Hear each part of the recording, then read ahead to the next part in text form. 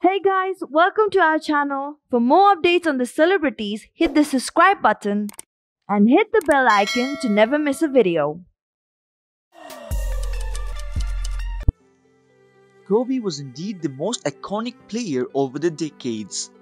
The entire history of basketball will always chant his name, while the man once inspired all the people around the globe to play the game. Kobe died in a helicopter accident on Sunday, January 26. Also, one of his daughters named Gianna was also a victim of the crash.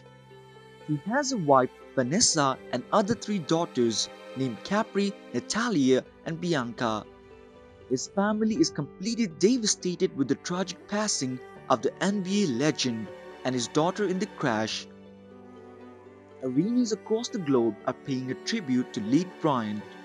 Moreover, the entire country as well as famous celebrities, basketball players, and politicians have expressed the deepest sympathies for his family. They have cheered the memories with Kobe as a tribute for the late star. Among them is the football maestro David Beckham. He expressed his feelings for Bryant on Instagram, saying, "It's taken me hours to work out what to write, and still my words won't be ever enough to describe how I'm feeling after the tragic loss of Kobe." Beckham was a big fan of Kobe Bryant.